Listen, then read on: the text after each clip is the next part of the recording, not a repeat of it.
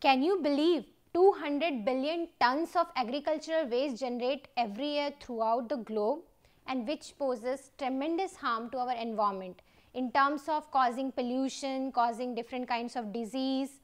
So what we can do about it? Maybe we can. Yes, we can convert all of this waste into wealth. You heard me right.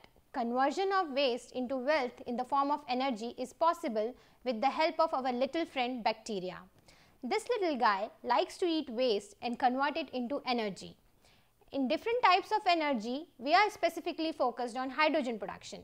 Why we are so interested in hydrogen production? Because hydrogen is the most powerful fuel among all the known fuels present on the earth.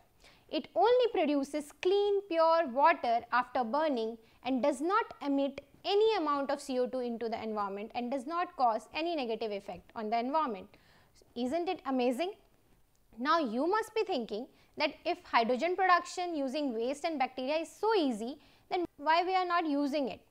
Because there are some bottlenecks of this process, such as availability of suitable waste according to the different geographical locations.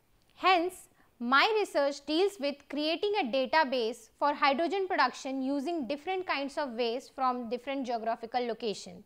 In my project, I have analyzed 18 different combinations of different waste such as agriculture waste, industrial waste, domestic waste, aquatic weeds, etc. to find out the actual amount of hydrogen that can be produced.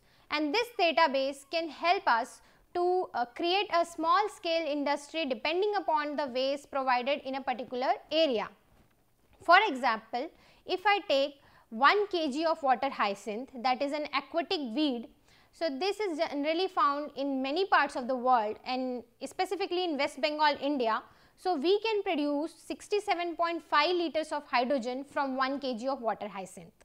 So this kind of data can be utilized by different people to produce hydrogen and generate energy from the waste with the added advantage of waste management.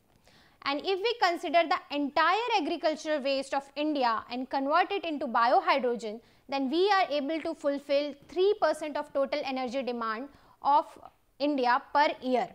So biohydrogen production from organic waste give 3 advantages. First is reduction in CO2 emission, second is fulfillment of energy demand, and third is management of tremendous amount of waste.